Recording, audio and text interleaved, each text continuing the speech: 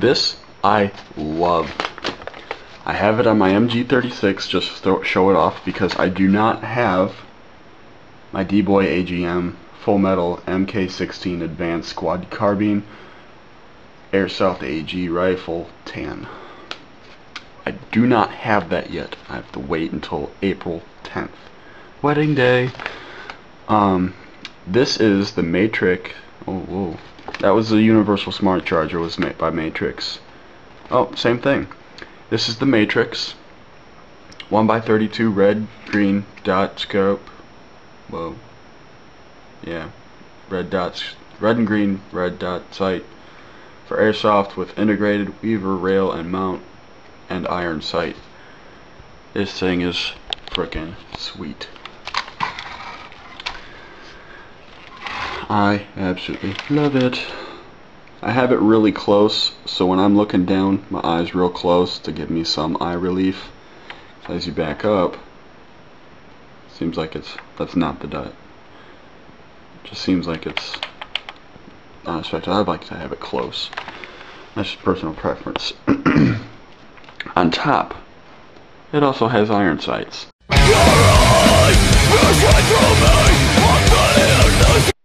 Sorry about that, my memory card got full. Anyways, on top here, iron sights. This goes out, you get your iron sights still. Alright. Now to adjust it, you do have to take these off. And there's your up and down, your elevation. These are just to protect what lies inside. Okay.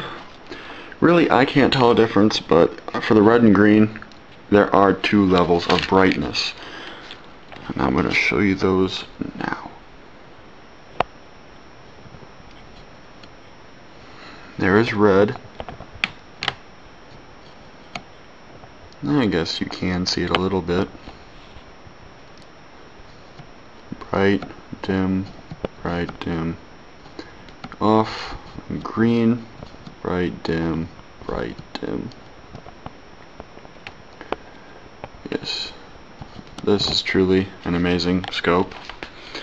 Whenever I get my new gun, I'll put this on that and put the old one back on here because this is considered a sport weapon, and yeah. I don't see why it matters, but battery to change it. I don't know how to do that yet. Mine didn't come with instructions. None of my stuff came with instructions. Kind of had to play with it and figure it out on your own. One thing I do like, this is metal, but it feels like they had put on like a spray-on rubber. I don't know how else to explain it, but it feels like they had like a spray-on rubber and they put it and they covered this entire thing except for the iron sights. And these, of course, because you can definitely tell a difference when you touch this to this. This feels rubbery, this feels metal, but definitely is metal all through and through. I'm gonna try and see if I can't figure out how to change the battery, and then I will do a little thing on that. But this right now is my MG36. Alright, just kind of show you. And this comes off.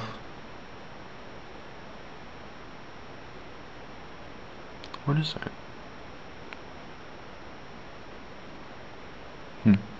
Anyways, there is nothing inside, no battery. What you hear moving around is this little piece there.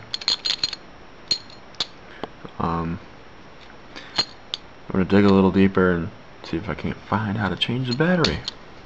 But yeah, just to let you know, taking out those 4 screws does.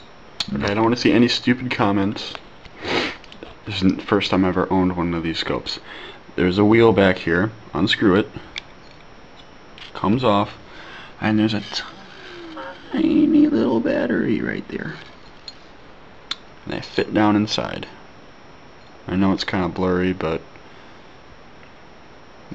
I don't know how many are in there. I don't want to dump them out. But that is the battery compartment. And that's a tiny little battery. So there you go. That's how you change the battery in this scope.